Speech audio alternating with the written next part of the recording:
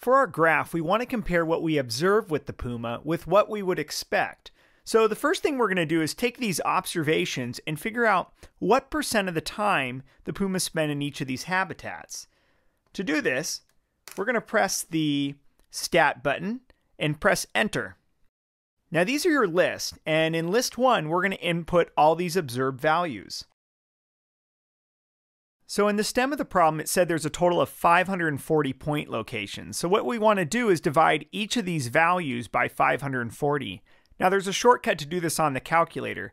If you press over and then up to highlight list 2, you can input a function in.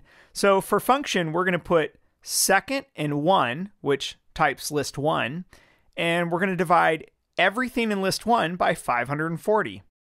So now when I press enter, this is the observed proportion of time in each of the habitats for this puma.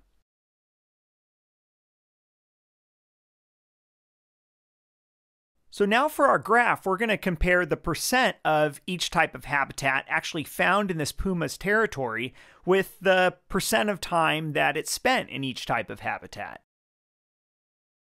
So we're going to make a side-by-side bar graph for this comparison. For our horizontal axis, we'll do habitat, and we'll write each of the 5 habitats there. For our vertical axis, our highest expected percent was 72.8, and nothing in our observed percentages was higher than that, so we'll go up to 75%. And we'll use 2 different color bars to make our comparison easier.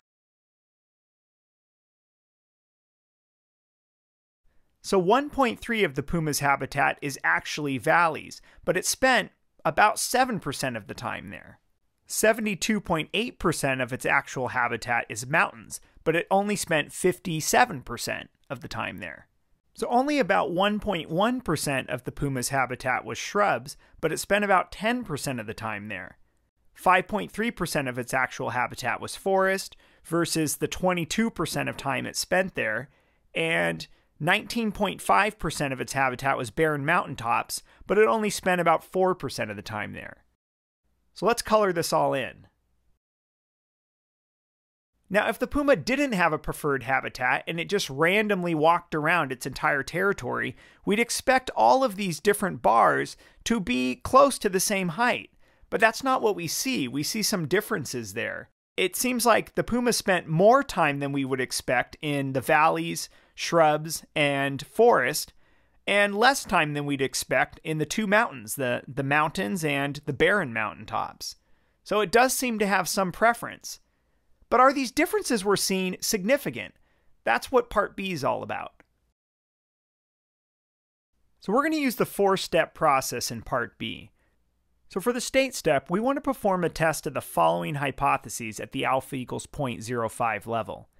Our null hypothesis is the puma does not have preferred habitats, and it simply spends time in each habitat proportional to the amount within its territory.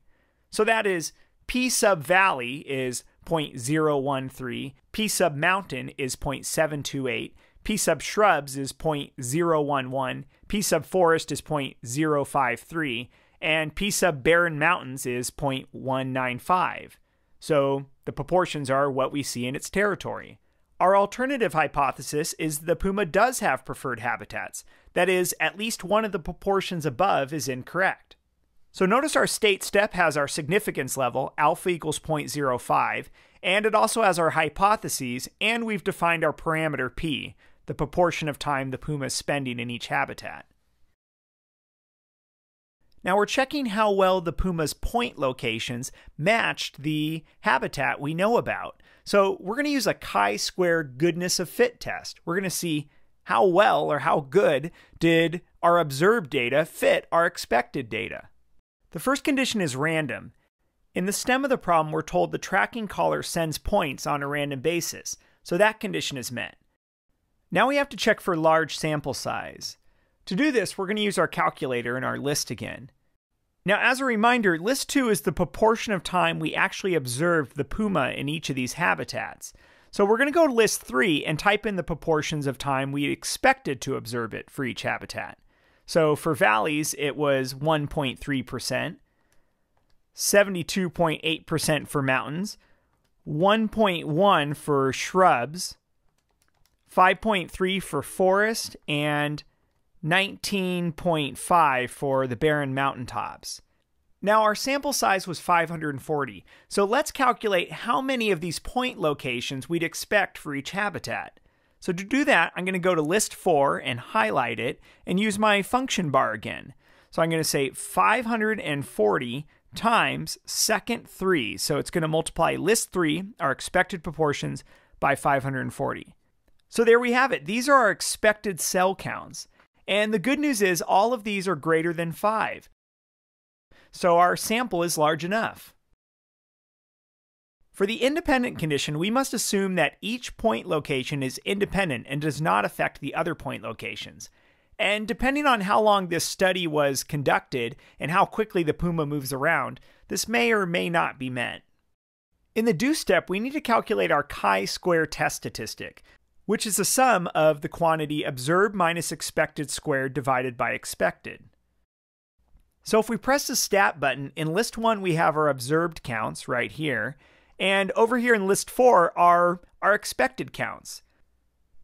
So if we go to list 5, we can start calculating our chi-square test statistic. Press up so you've highlighted list 5. So we need observed minus expected squared. So I'm going to do open parenthesis, observed, which is list 1, so second 1, minus expected, which is list 4, and close parentheses and square it, and I'm going to divide that by list 4.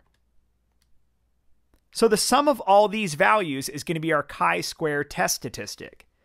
So if I press stat and I go to calculate and do 1var stats on list 5, I can see my sum is 895.74 approximately. Now I need to figure out the p-value associated with that. So if I press second vars to get to the distribution menu, down here you'll see chi-CDF. My lower limit is going to be 895.74. My upper limit's just going to be a really large number. And for degrees freedom, we're going to do how many habitats we had minus 1. So there was 5 habitats, minus 1, we have 4. I'll press paste and then enter again. It says my p-value is approximately 0. That means we have overwhelming evidence against the null hypothesis. Now, before we conclude, let me show you another way to do this. If you press the stat button and go over to test, down near the bottom, option D on this calculator is the chi-square goodness of fit test. So it says, where are your observed counts? In list 1. Where are your expected counts? Ours are in list 4. And it says, how many degrees freedom do we have? We have 4 degrees freedom because there was 5 habitats minus 1. Now when I click draw, it's going to draw the chi-square distribution for 4 degrees freedom. So at the bottom there, we have our chi-square test statistic and our p-value of approximately 0. I'm going to press stat again, and instead of pressing draw, I'm going to go to calculate. All right, so there's our chi-square test statistic and our p-value. And this is what's really cool. We have our contributing factors. Actually, this is a list of 5 numbers, and if we add them up, we get our test statistic. And we're going to use those in just a second. So let's write down those contributing factors. So each of these contributing factors is correlated with a habitat. So our greatest contributing factor, our most surprising result, seems to be associated with shrub. Now we're ready to conclude. So with the p-value of about 0, which is less than any reasonable alpha value, we reject the null hypothesis. There is overwhelming evidence to support the claim the puma has preferred habitats. Now we're going to do some follow-up analysis. If we look at our contributing factors again, we already noted that shrub was our highest contributing factor.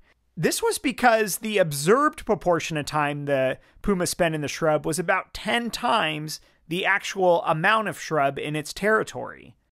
So that's a lot of evidence that it has a preference for habitat.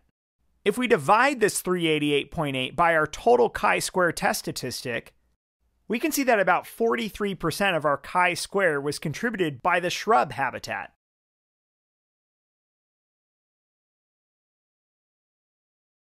Like this video? Check out my book, The Ultimate AP Statistics Practice Book. It's got 100 problems, all with videos just like this. You can pick it up on Amazon.com.